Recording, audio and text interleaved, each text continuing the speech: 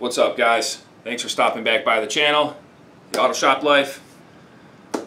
So, we all got those want lists, you know, the tool want list, you got the need list. I've talked about it before, but today, pretty proud day to say I finally chipped another one off the old want list.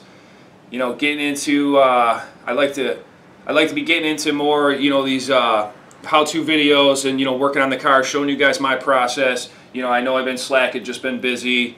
You know, you got customers waiting in the waiting area. You got another 5 or 6 cars outside. You know, sometimes you just gotta kind of get to it and get the stuff done as soon as possible. But I'm trying to get back into it, and I got a great one that's gonna be my partner in crime figuring out these cars. Looking out there for, you know, a small, compact, bi-directional scan tool. You know, sometimes I don't feel like lugging a computer monitor, you know, out in the parking lot to a car, or, you know, to a bay that's already cramped with parts and tools and, you know, stuff in customers' cars and all that stuff. You know, just want a little handheld bi-directional scan tool to get these jobs done. Today, that search is over. Finally picked up one from launch. So, I want to show you guys this one. Get this thing cracked open, show you what's in there. Check it out. Shut up and sit down.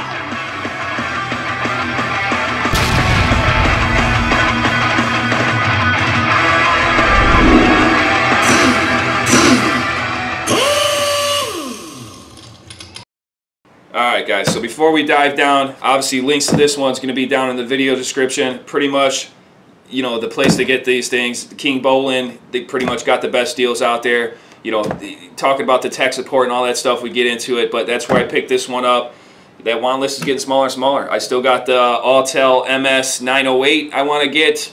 Got to get the, still want to get an updated laptop out there. Mine's getting a little old. And then the, you know, 4-channel picoscope that's been on the top of the list for a long time, but just keeps getting bumped down for great products like this. But this was definitely needed more than the, you know, a lab scope. I got a lab scope. I used a lab scope on the Varus and a couple other ones I got out there. So picoscope could wait for now, but finally chipped away at this. So if you guys haven't guessed already, I got the diagun, little small bi-directional scan tool. Comes with a nice blow molded case. You know, of course, it's got the OBD connectors, you know, film padding in there and all that. Great case. You know, I always like tools that come in great packing and all that. You could always tell the quality, you know, how much they care about the tool and all that stuff, how good the tool is by the packing in itself. But get this thing open, set up the camera, dive down, show you guys what's in this, give you guys my first impressions on it. You know. All right. So here's the case. Try to do this backwards. Got nice little latches on it. And there it is. So of course, you know, I checked this thing out already. It actually came, you know, fully depleted, so I had to charge it. It took about, you know, a couple hours to get all the way up to 100% battery life. But here's the unit itself. It's got little cavities for each one. It comes with the OBD1. Not 100% sure if, you know, most of these cars are going to work on the OBD1 or if it's going to talk to it. But, you know, anything when it comes to OBD1, you know, I usually break out the Varus anyways. But, you know, if these work, I will be trying them and see what they are. I noticed right off the bat, looks like it's missing a Chrysler and a Subaru. But got the unit. Comes with a bunch of bags here. So it looks like you got an adapter bag, the DLC port adapter, you got a couple other connectors in here, maybe the charger. This is to power up the OBD1 connectors for the cigarette lighter. They do not have one that clips to the battery, at least that I see yet. And then a couple more adapters here. Maybe the Chrysler one's in these bags here. Most of these are just DLC connectors here. So yeah, we got the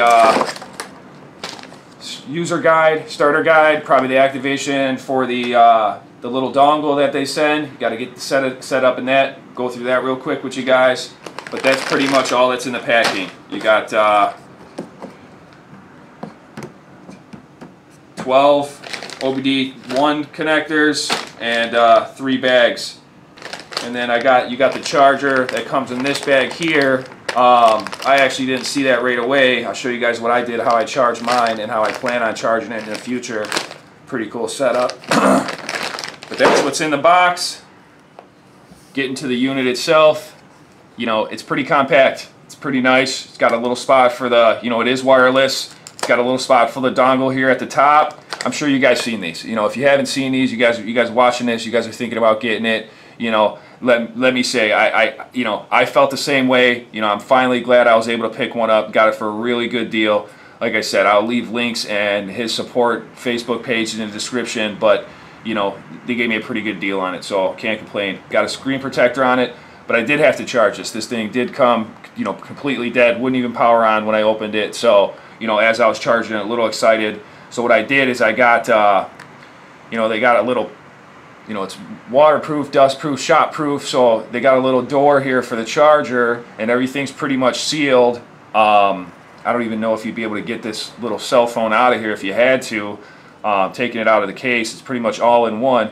But I don't know if you guys see the little charger port there. I got one of those magnetic chargers, and it fits in there perfect. So, you know, I go to charge this thing, and pretty much just stick it on there, and it starts charging. I felt it vibrate. You can see launch. You got the logo pops on there, but you know, it's an easier way than, you know, they got the USB type, you know, the smaller USB type on there. It's not a USB-C type or anything like that. So, you know, trying to line that sucker up and getting it pushed in there without destroying prongs and all that stuff, you know, just leave this bad boy in there. When I got to charge it, just pop it on there and it gets to charging. So a nice way to do it. You can pick these up on Amazon, and then this also still closes, and that little piece stays in there for good. So get this thing powered up.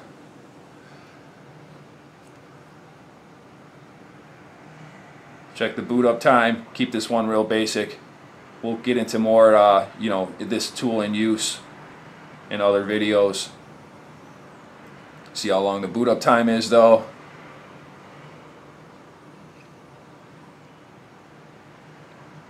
And from what I remember, you know, it takes a while first initial boot up. You know, if you power this thing up first time in the day, it's going to take a little bit. You know, I'd probably say best thing to do is just power this thing up at the beginning of the day, and then, you know, if it's got a low battery, let it sit on charge. And that's why I use, you know, an easier way to charge it. This thing is Android based, as it says there. Obviously, we know that, but it's a pretty strong, compact unit. So it's on. You can see the time, pretty much just like a cell phone. I'm sure you could put other apps on there too and all that stuff. It's got a drop-down menu just like Android. You know, you don't see iPhone making scanners like this. You know, iPhone based, iOS based. No offense to you Apple owners or anything like that, but here's the diagun app here. You go to it, it'll launch the app suite, and then it's pretty much a setup as any launch product. You know, the same 6 or 7 icons. You know, you got your quick diagnose, you got your special function. It's got feedback. They do have tech support and all that stuff for these. You know, you're having trouble or issues with it. You know, they do have a pretty solid tech support, and you know, King Bowling has a pretty solid Facebook page, support group for his Facebook page. You guys check them out. Make sure you follow him on Facebook. Personal setter, that's for your maintenance. You know, you could put your name on there and register the device. You do have to register and activate the dongle, as I said. Your software update would be this icon here, but that's pretty much the gist of it. I mean, you go into it, it's got pretty good coverage of cars. You know, your American, European, Asian. They got ones in here that, you know, cars I've never heard of, cars that I'll never see, cars that, you know, I'll probably never work on, nor do I want to. But yeah, it's I believe you could probably take some of these out of here, so there's less there when you're trying to find one.